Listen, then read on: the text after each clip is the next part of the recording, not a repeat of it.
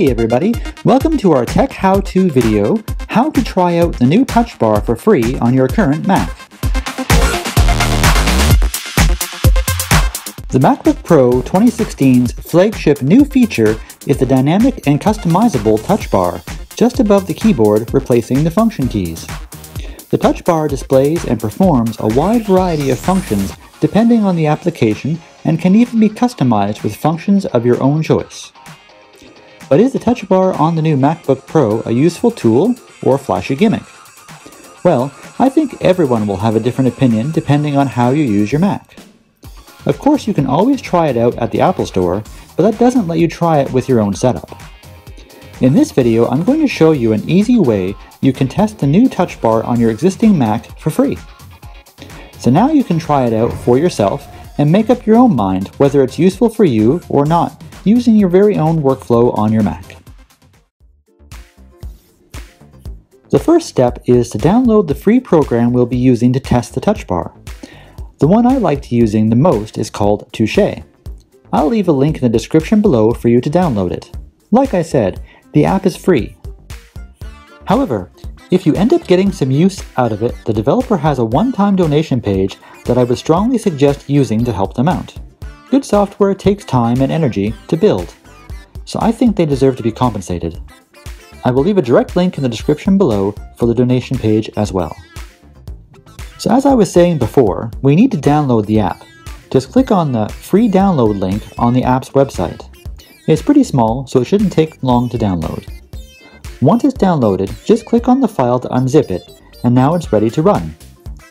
If you plan on using this regularly, I would recommend dragging it to the apps folder, but for now, to try it out, you can just run it from the downloads folder if you like. The first time you run it, you will likely get a security warning about running the app. Just press open and now you've got it running.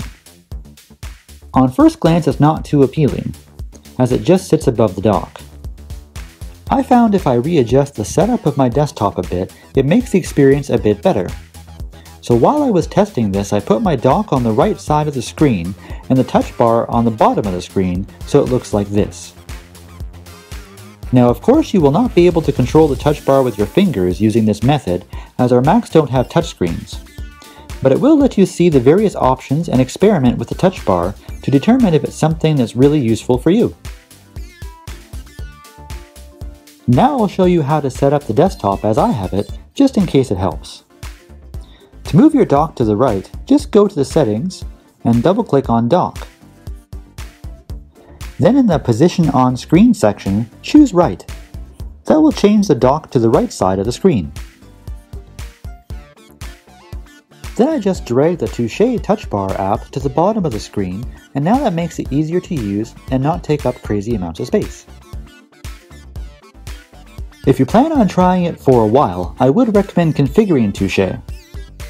You do this by clicking on the title bar of Touché to make sure it's the active app, and then go to Preferences. I selected the Hide Title Bar on Touch Bar window. Then also right-click or control-click on the app in the dock and go to Options and select Keep in Dock and Open at Login. This way it starts automatically for you when you log into your Mac. And now it's configured and ready for some genuine long-term testing. I found in my general testing that it's pretty handy in Pages when I'm writing. I turn off the auto predict and just leave it as a formatting bar. And also looks useful in Final Cut Pro and Safari. But like I said before, everyone's mileage will vary depending on what apps you use on your Mac on a regular basis.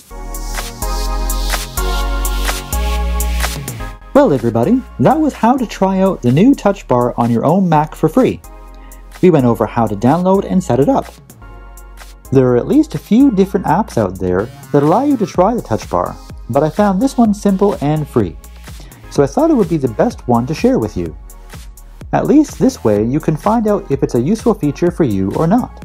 If you enjoyed this video or found it useful, please give the video a thumbs up and don't forget to subscribe to the channel for more tech how-tos and life hacks weekly.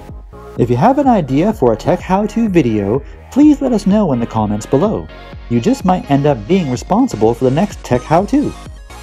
Well guys, as always, thanks for watching, and we'll see you in the next one.